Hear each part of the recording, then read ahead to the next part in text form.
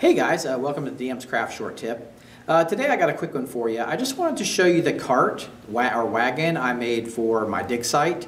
I had some charmed peasants that were digging out this large pit looking for an artifact, and I had wagons that the could use for the encounter. So depending if the players waited for the NPCs to haul dirt up or if they used them for cover during the fight, they would come in quite handy. So also these are great because I can use them for other encounters, but they're really easy and cheap to make.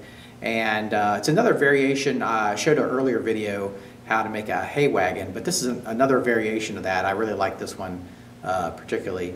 And I made it so the payloads can change out. So let's go to the table and I'll show you how I crafted that.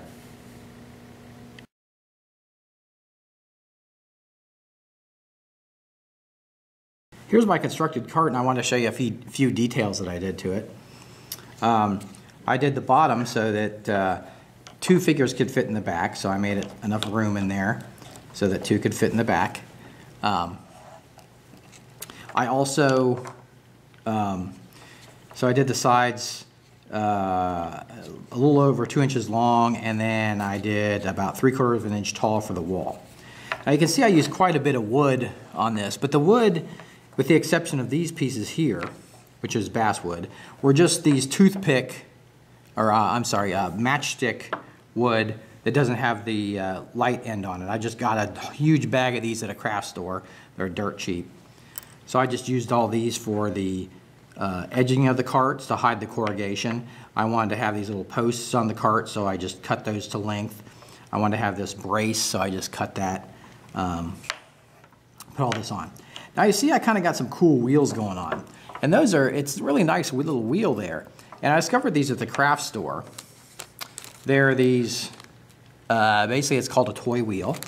And it has a bag of them, 16 pieces, was $2. So there you go. Now when I put it on, I put it into the core, I glued it onto the wagon. And then I put this hub into the corrugation in the center of the wheel and glued that in. So that was a nice finishing touch to that wheel. But there we go, a nice little cart. Now I did another thing for this. I made like a payload.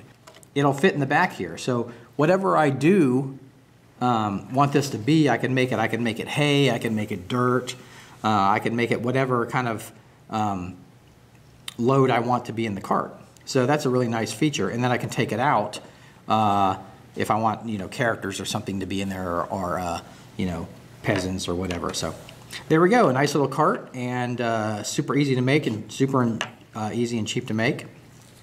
And I'll paint this up and show you what it looks like when it's all finished.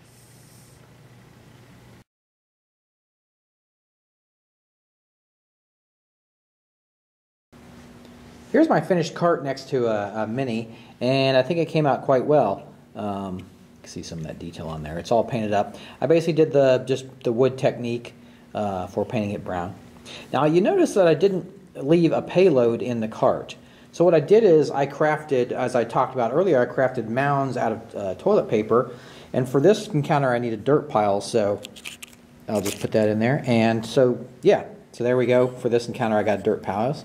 If I needed something else for another encounter, I could switch this out and make something else and put it in there. So these are really all-purpose carts. So you could even use this for a wagon.